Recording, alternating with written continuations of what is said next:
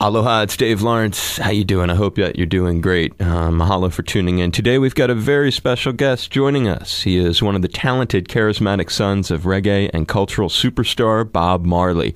And we're fortunate to have 4 island dates ahead. July 2nd in Kona, July 3rd in Kapa'a on Kauai, July 4th in Honolulu, and July 5th on Maui and Kihei. Tickets are on sale now. He's known for being humble, soft-spoken, sincere, and loyal. His name is East African and means adventurous traveler. He's recently worked in the famous Tuff Gong Studios his father founded in Kingston, Jamaica, and has also been featured in a number of films and television shows. He even opened for VH on the 2007 reunion with David Lee Roth. It's a great pleasure to welcome on the line my very special guest, Kimani Marley. Aloha and mahalo, my brother. Maximum respect. Yes, my brother. Thank you for having me on the program. And, I must say I'm always looking forward to being in Hawaii. Let me just say that to begin with.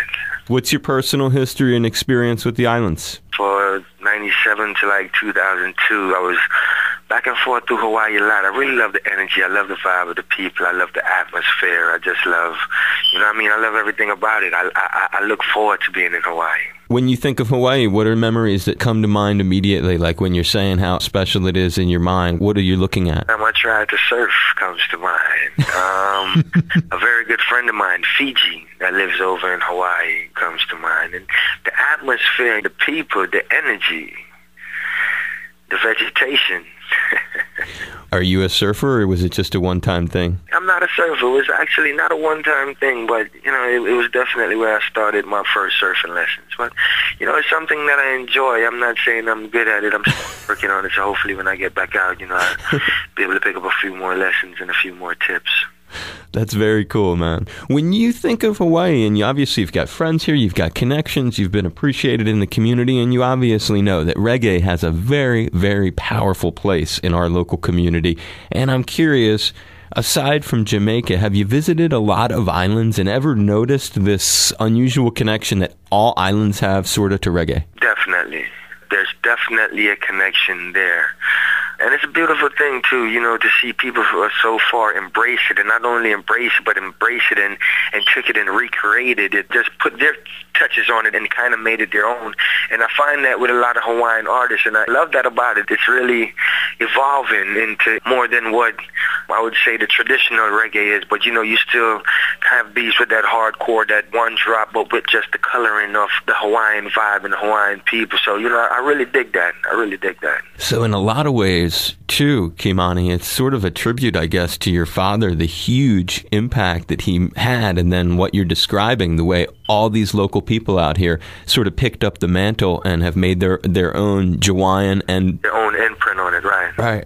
Is there anything you can think of that makes reggae connect with people? You know what I think it is? I think reggae, the traditional reggae, the reggae that has the message of peace, love, and unity amongst all, and not separate, not getting crossed and mixed with religion and everything else. But I think when you find that authentic sound, that music speaks to the soul. It reaches far beyond than what you're just hearing. This is a music that, I say it's one of the only music that speaks to the heart, mind, body, and soul. You know what I mean? It's a vibration that speaks to you. Not only are you receiving the message in your head, but you're receiving it deeper than that. It's just a music that moves you internally. It's an unusual groove. And it's so simple. It is. A bunch of arrangements or a bunch of this or a bunch of solos. It's just straightforward, rootsy, organic music, you know what I mean? Not too much additives. Yet it can have such different flavors. Yet it still have so many different flavors. Right. I love to see the barriers that this reggae music break down, you know what I mean? All in the name of righteousness. Like, I love it. I know there's a lot of artists there's a lot of people in general that hate.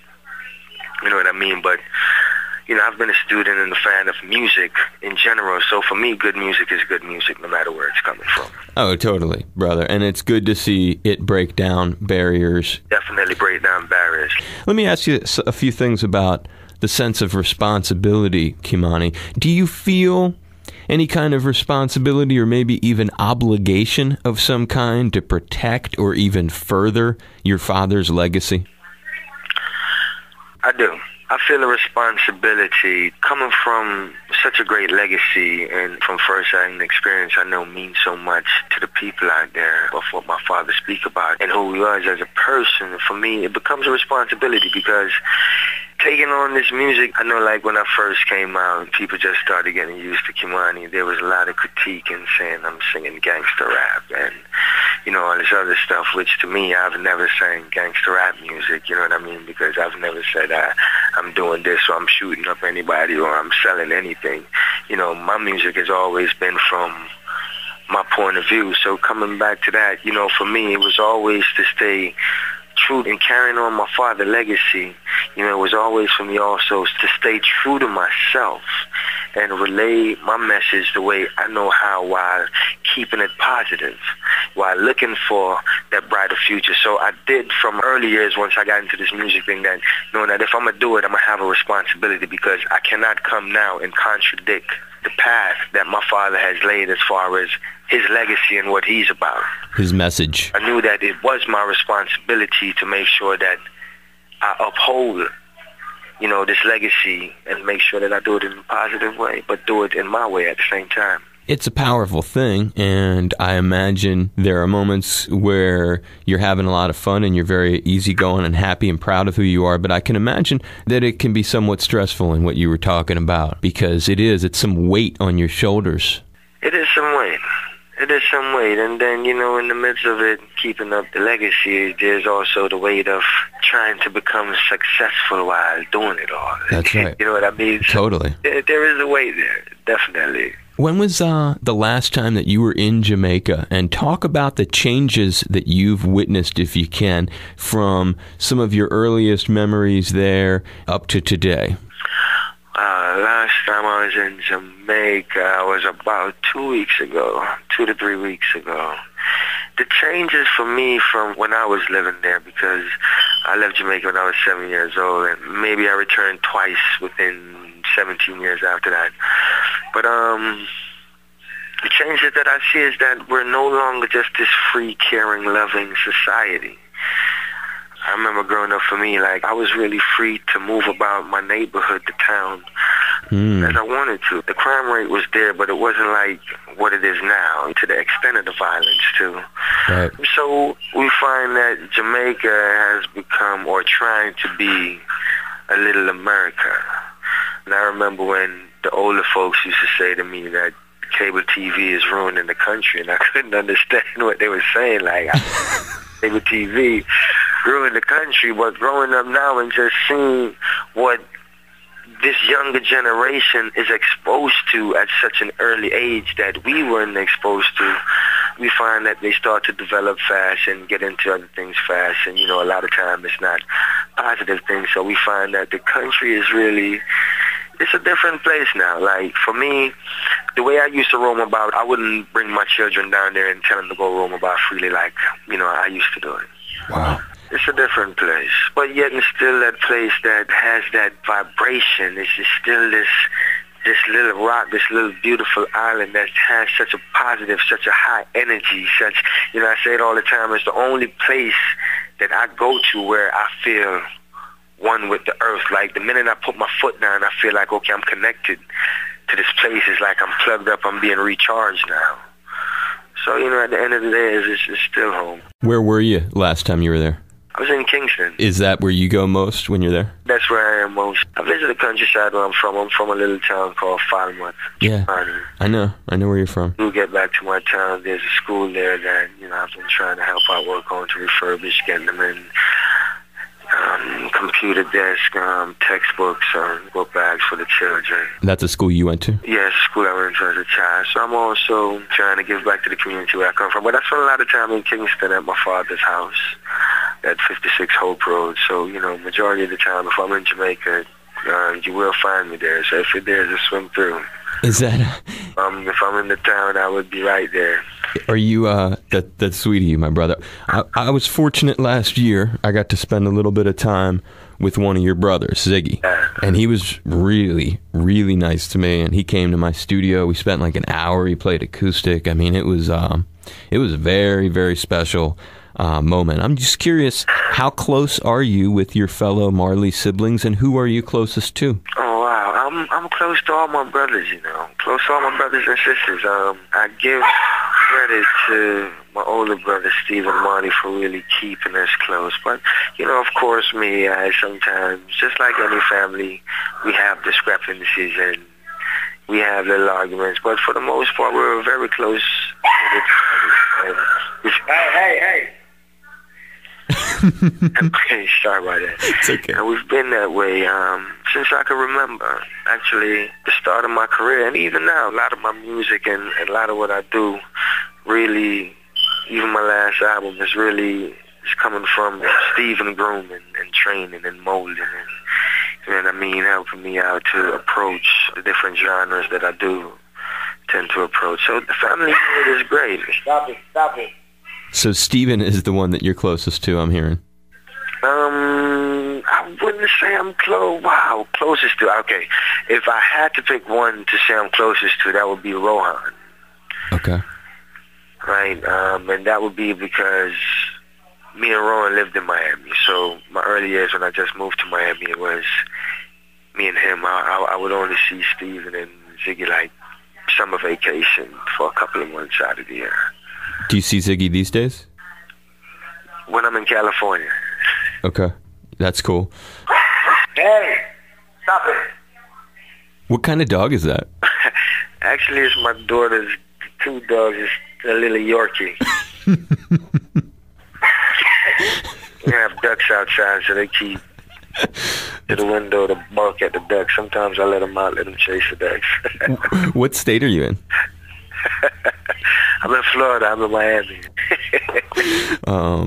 Hey, before I wrap it up, I have one other topic I sort of got to hear about. I love my rock music, and I love my VH. I saw Van Halen with Sammy, but I was never fortunate to get to see them with Dave. I've seen Dave solo, but you actually got to be an opening act on a very important rock reunion tour of 2007, and I'd like you to tell me how you got on the Van Halen reunion with David Lee Roth tour. You know what? I got on, it was through my management at that time. It's funny because they was going out on tour and they were looking for an opening act, and I think my management, I had just finished my album, but the crazy thing was my album was more of a hip-hop album. So when they told me about it, my first instinct was like, nah, definitely not, because I can't promote this album in that crowd. But then at the same time, I had music that I've always recorded, this is like my heartfelt heart and soul, which is like where reggae kind of meets rock, but it's kind of a rock reggae feel.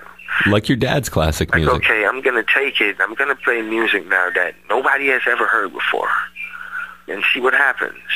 And I remember before the tour, true story, I remember before the tour, I started checking on some of the blogs, and a lot of the bloggers was like, well, why is it, they have this reggae artist going out with rock, nobody want to hear that, and just a lot of negative things, right, till it almost started to make me nervous, and I was like, okay.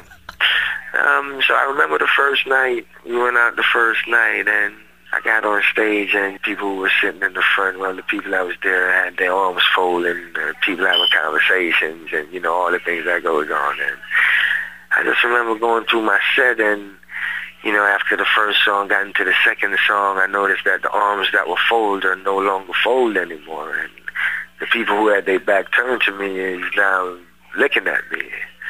And I left that first show to a standing ovation. And, that ride was great for the 5 months that I was out there.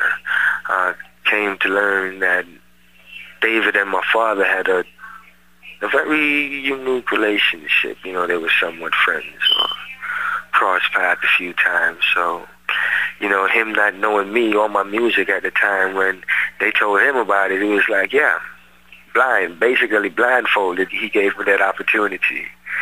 And, I really thank him for that. And, I think I accomplished what I set out to accomplish. One of the things I wanted to accomplish was to know that no matter what stage you put me on in front of any audience, that I will have something that you'll be able to enjoy, listen to, or relate to, lyrically and musically. So it was great. I was in my dressing room. I was in the back of my bus, and the first time meeting David, actually, he sent his bodyguard came in to my bus, and he had a toy plane, a model plane, and he said, David said to give you this gift. So I'm looking at it, and it's a model plane. So I'm like, a model plane? I'm like, okay, well, why would David think to send me a model plane as a gift? Like, okay, why not as a T-shirt when I open the box, and under the wings it was a fighter jet. So under the wings where the missiles were under the wings, he had actually rolled a few spliffs, placed them under the wings immediately for me, and delivered it to me.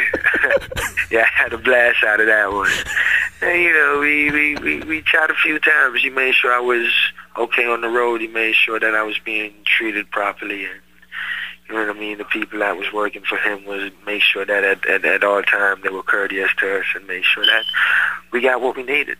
What you're saying to me, if I can paraphrase, is through this experience you realize that David Lee Roth has a deep appreciation for your father's music, and when he saw that he had a chance to take you out on the road and do right by your pop's legacy, he jumped on it. Right. He's a great guy. And I hear, I had stories that there's not many opening acts that last that long with him. Usually they're there for a month or less, and then they go. And I was actually there for 5 months. Well, I can tell you, the only time I ever met him, 5 months.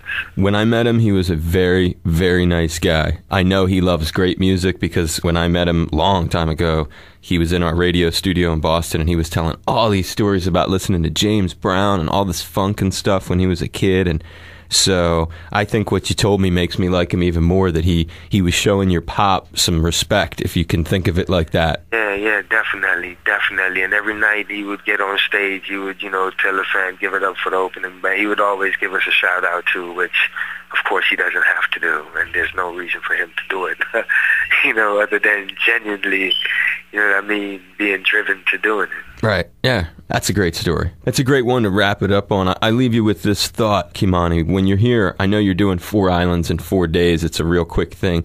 But I'm in Honolulu. You'll be here July 4th. I would love to have you come by our radio station if there's at any chance during the middle of the day, like right around 2 o'clock. Definitely. So I would definitely come through to the studio. Cool. So should I just reach out to Eric? Is he my guy? That's your guy. And we'll set it up, and I'll give you a big hug and a high five. And I hope that you've enjoyed talking today. I really have. Man, one of the better interviews I've had. Really? Some of them are really...